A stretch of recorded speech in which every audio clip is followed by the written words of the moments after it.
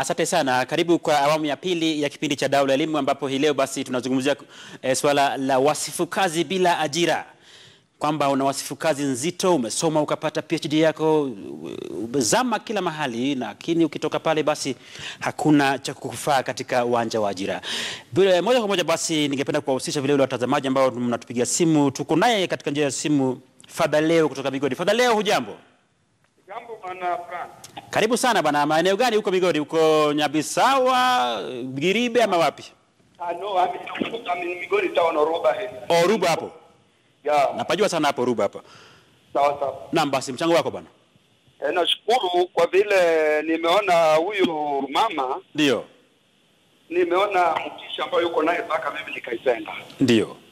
Lakini kusoma Frank watu wanasoma tu. Ndio. Na vile umesema pale awali, kama wewe mwenyewe hauna mtu ambaye umejua within the Kenya any place.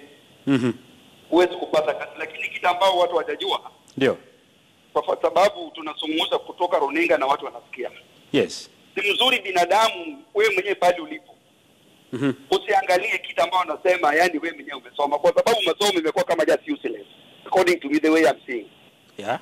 Kwa sababu umesoma na mwisho ukisasoma kuna kazi na mwisho unaenda kwa kaburi bila hata wahome leo ameenda kwa kaburi, waona? Sasa the best thing is ambao binadamu anaweza kufanya, uangalie at least kitu gani si kwenda nje na jina, kwa sababu hata mimi nisijaribu kusafiri nje but now amafata. Sasa lakini kitu ambao nimesafiri nayo kule nikiona hakuna, yani ni jina tu, unapanda ndege unarudi, unapanda ndege unarudi. Lakini lazima muangalie kitu gani unaweza kufanya through the place where you are in your country. Or in your country. Sana, wewe ni Father Leo, wewe ni Father wa kanisa Katoliki? Mimi ni Father wa kanisa Legio Maria. Legio Maria pale Godkweru pale. Yeah. Kwa hivyo Father, unaonaje kwamba elimu mtu anapokuwa na karatasi nyingi tu, vyeti vingi, isimsaidie? Wajua elimu sawa, elimu ni mzuri, lakini sasa kitambo pengine uende kwa further studies mpaka kwa zingine ambao ungefungwa na hata biashara. Ndio. Bado unaribu. Kwa kuwa hujui kama pia utakufa. Na jambo la pili, jaribu kufupisha dunia. Ujue unaweza kukula namna gani, watoto wanaweza kukula namna gani. Maybe Frank unaweza kupata fedha nyingi, niende wapi nifanye PhD, niende wapi nifanye nini. Lakini mradi tu umeshajua how to read and write, alafu wewe mwenyewe umeshamaliza secondary, university umefanya. Lakini sasa jaribu rudi angalie kitu gani utakuja kufanya. Si eti wewe mwenyewe unataka tu pengine sijui ufanye. Asante sana Father Leo kutoka Legio Maria huko Godkweru. Sasa hivi yuko pale katika mtaa wa Oruba pale Migori. Alafu vile vile tuko naye John Atunga. John Atunga, hujambo? Hello. Jambo. Nzuri. Unapiga simu kutoka wapi ndugu yangu? Napiga simu kutoka Kisii. Nakibona bwana. Kuelezea. Kusoma si lazima upate kazi. Ndio. Mimi mwenyewe nimesoma. Naam. Mimi nilianzia kama teacher kwa walimu kule Zanzu. Baadaye nikajiunga na University of Nairobi. Ndio. Nikafanya degree in education. After which I went to Bugema University. Ndio. Nikafanya masters. Hata naendelea na PhD huko. Ndio. Kwa hivyo hata sasa hizi ninaongea, mimi nafanya doctorate pale. Lakini ni mwalimu wa primary tu. Ndio.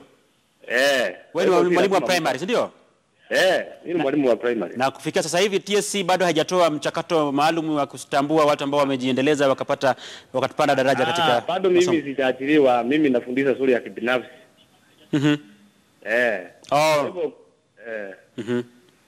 Kwa hivyo mtu akisoma si lazima uende ukapate kazi. Sasa ukae tu utakuwa mwajiri.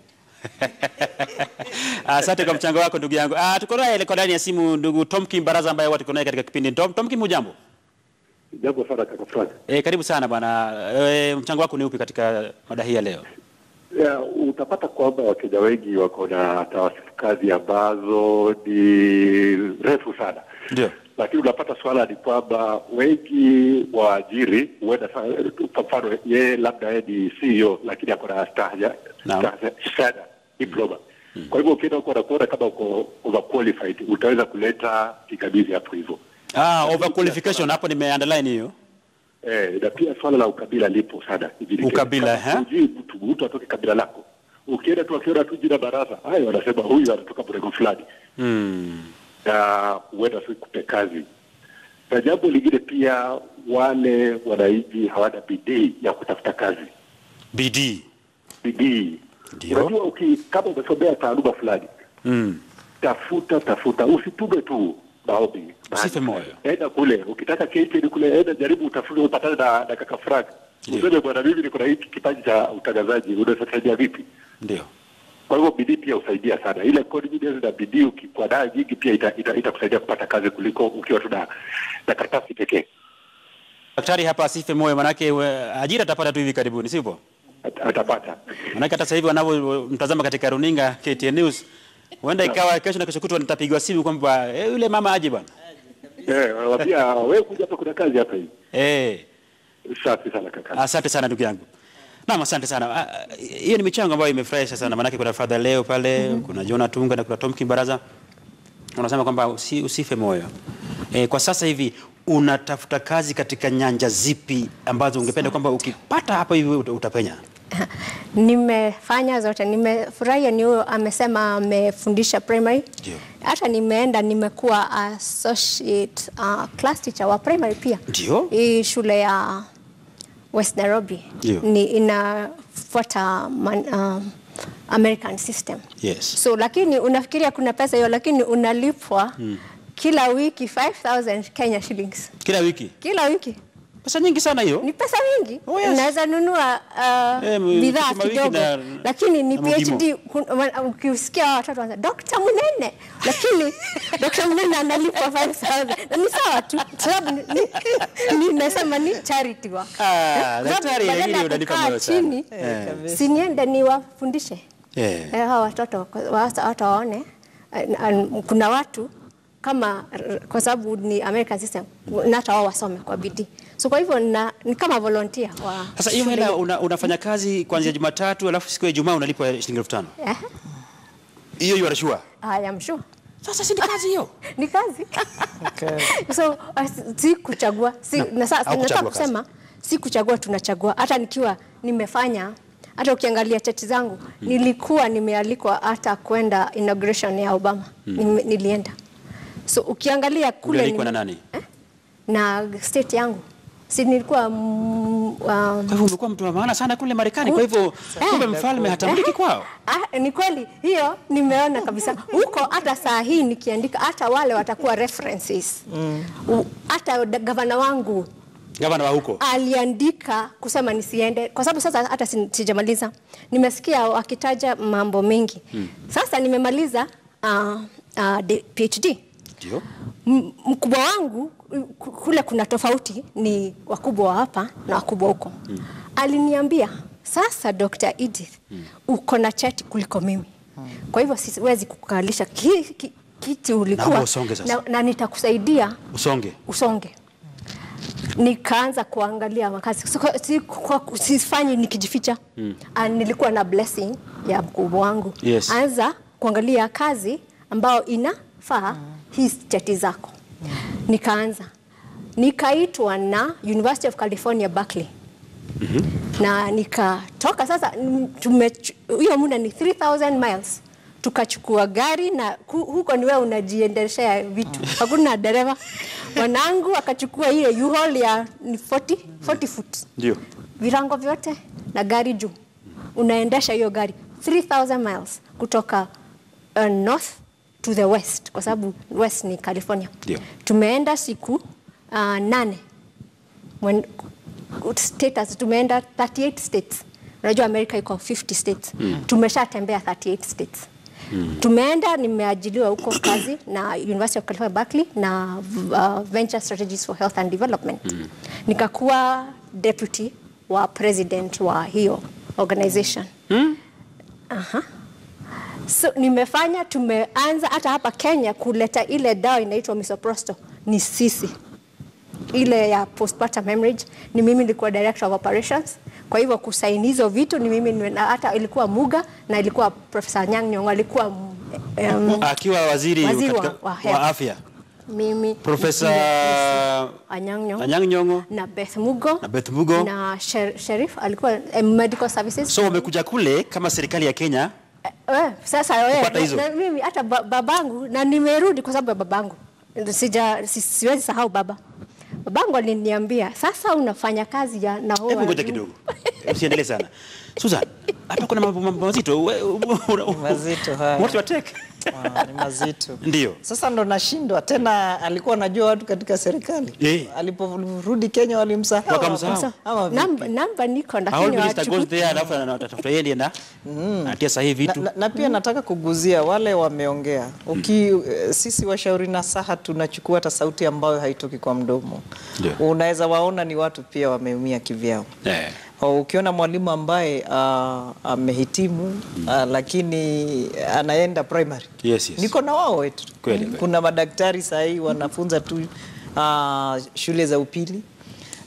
Kwa hivyo kuna jambo moja ningependa kusema ya daktari. Yeye ako na moyo shupavu. Na pia kwa kimombo tunasema ako na resilience. Manake yale yamepitia ni mengi na venye amesema baba yake ni kama ni baba yake alimfanya arudi. Manake huko Marekani ni kama ulikuwa unafanya vizuri, lakini jambo ambalo huwa linahuzunisha roho yangu sana. Mimi usafiri sana huko nje pia. Huko nje utakuta wao kwa sababu wana uwazi, hakuna ufisadi. Wanakuelewa na wanakuheshimu. Unaweza pata ni kweli huko wanamtambua, lakini akifika Kenya hatambulikani na mtu. Ni kumaanisha nini?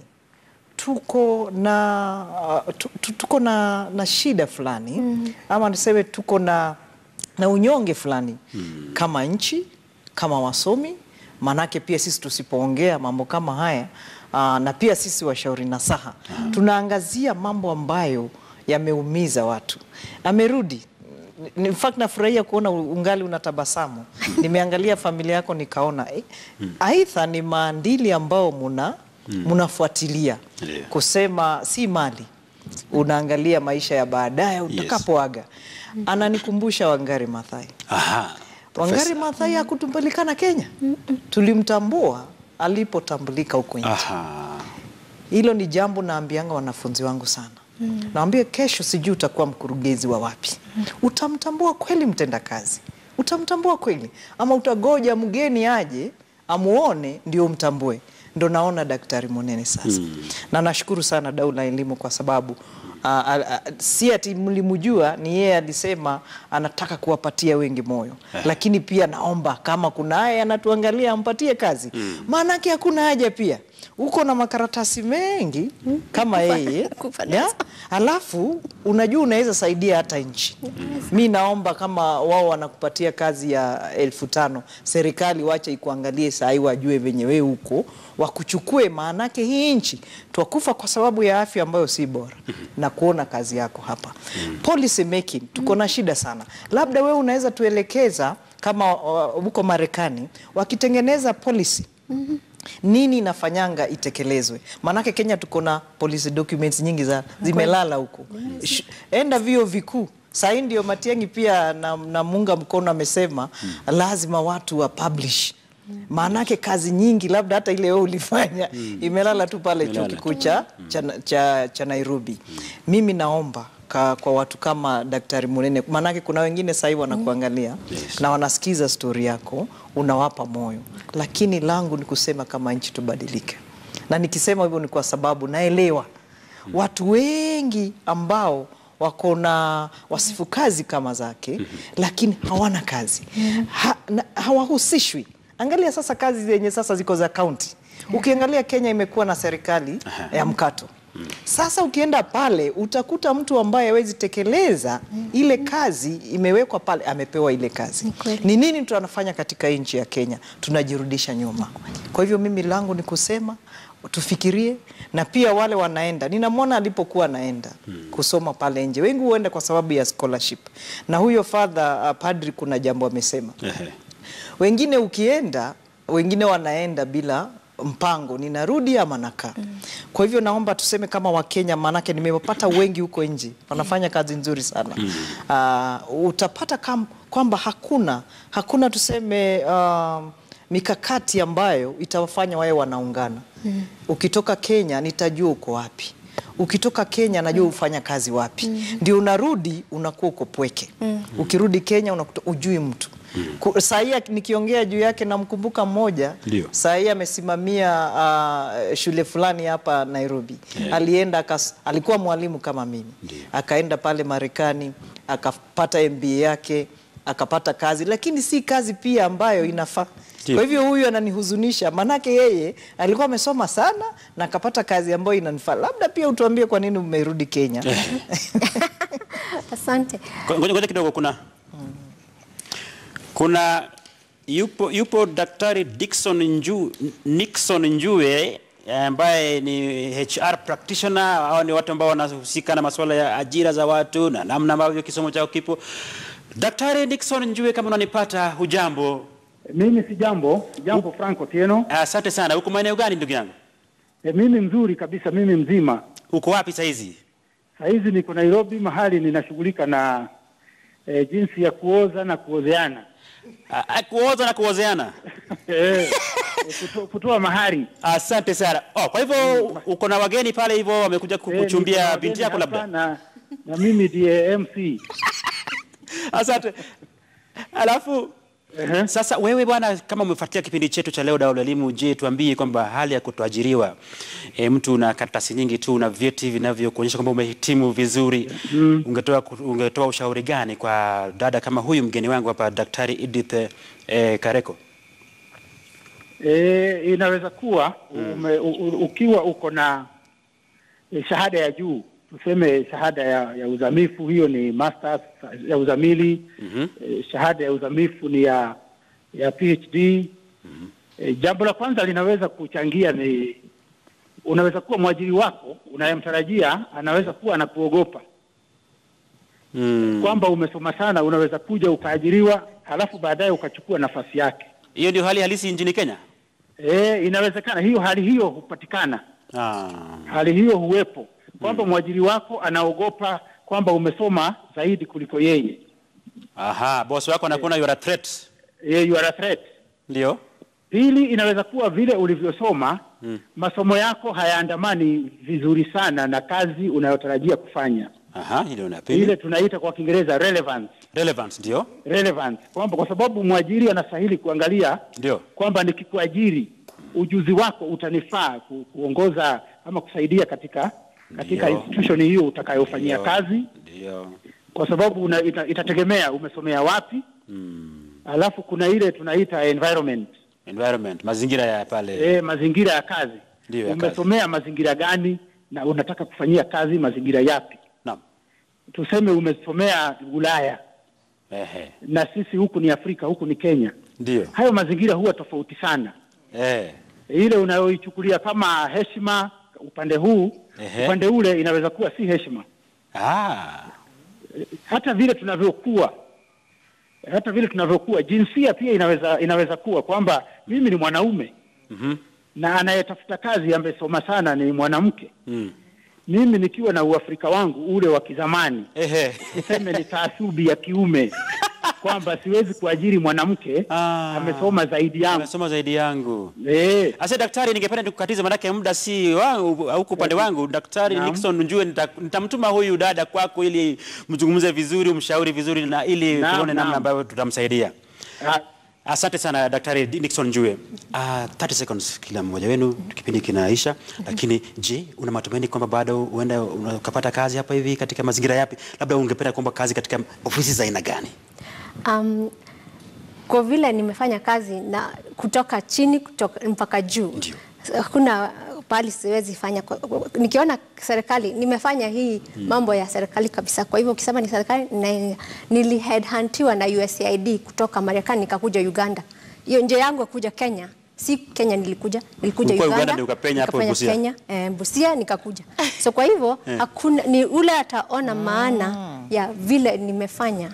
Ndio na sitaki kila sitaki ni bureaucracy. Daktari hili. Yes. Mimi niko na imani. Amen. Mungu atafungua njia mahali. Naomba kweli Daktari Munene ubarikiwe sana, na wale wanaotutazama tuwajue wenzetu Na pia niseme kama umeenda nje kusoma, ukarudi Kenya, ni vyema utafutane na watu. Atakuwa rafiki yangu wa karibu, na pia venye unafanya ni vyema kujitolea kazi pale, ndio ujuzi wako usife ama ukazimia. Ni vizuri tuwaeleze wengine pia wao, kama mtu wako na wasifu kazi kama yako, asikae pale nyumbani. Na ninashukuru kama hii magazini yake inaweza endelea, mimi ndio ningefurahi sana, kwa sababu hii empowered woman, kwanza Christian, maadili ya Mkristo saa zingine inamunyima nafasi ambayo ni yake. Na waomba wale ambao wako na ajira, wao wanaweza waajiri watu kama Daktari Munene, wamchukue. Kwanza naomba nione hilo jarida, hilo ni jarida nzuri sana hili. Empowered woman, Christ is our standard. Huyu ndiye wewe hapa, Dr. Edith Munenez. Mambo mengi sana. Asante sana mtazamaji, tumekuwa na kipindi murwa kabisa. Daktari Edith Kareko Munene ambaye ni msomi, amepitia vyuo vikuu katika nchi ambazo zinaheshimika hapa nchini, hapa duniani. Kwa kweli tunamshukuru kwa simulizi yake, manake ametupa mwanga kwamba ana uwezo wa mambo mengi tu, lakini huenda ikawa kwamba mfalme hatamuliki nchini kwao. Ndipo basi tumeamua kwamba kipindi cha leo tuzungumze kuhusu yeye, manake wapo wengi tu ambao wametoka kule ugaibuni, wamerudi hapa, hawajapata ajira. Kwa sababu gani? Kwa sababu labda huenda wakaonekana kwamba wamekuwa katika mazingira ambayo hayaingiani na mazingira ya kazi ya nchini, lakini ukweli ni kwamba hawa ni wananchi wa Jamhuri ya Kenya, wanapaswa kupewa haki ya kutafuta ajira. Jina langu ni Frank Otieno, na kwa niaba ya wageni wangu Daktari Edith Kareko Munene, na vile vile mgeni wangu hapa mshauri nasaha Daktari Susan Gitao, bila kumsahau msimamizi wa kipindi hiki Evelyn Mungai, na mwelekezi wangu amekuwa ni Audi. Kwa heri kwa sasa.